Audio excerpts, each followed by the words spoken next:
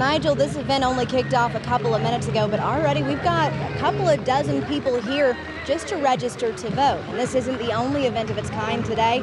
Earlier this afternoon, students at Malden High School were doing their best to make sure their other students are going to be ready to hit the polls this year. Tuesday, Malden High School students ensured their voice would be heard in this next election, holding a student-led voter registration drive for National Voter Registration Day. It's something that, everyone should do. It's not about, political choices. It's about bringing us all together and something that we can all take part in. And it's super simple, so it's something that we should all do. Though young voters have typically had lower turnout rates during elections, according to Tufts, during the 2020 election, more than half the eligible young voters turned out across the country. These students hope that trend continues, competing against other student-led groups in the Greenville County School District to register the most students by the cutoff date, October 7th.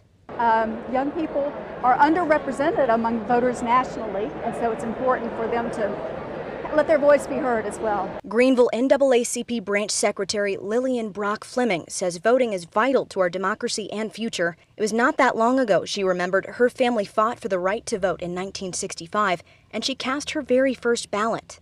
I never will forget standing in line with a gentleman who was 91 years old, standing with his great-grandson who was barely 30, voting for the very first time. I could not stop crying. She watched as one by one student volunteers, many too young to vote themselves, pulled aside classmates, registering more than 3 dozen in just about an hour's time to vote, a part of a national movement encouraging voting in this year's election. For anybody who always felt that America was not going anywhere, that there is no future for America, looking at this, you see there is hope and there's a future. And in Spartanburg today, several groups are coming together to celebrate National Voter Registration Day from 5 to 6. You can come out and make sure you're registered to vote. We're going to have more on that event later tonight on WYFF. Live in Spartanburg, I'm Peyton Furtado for WYFF News 4.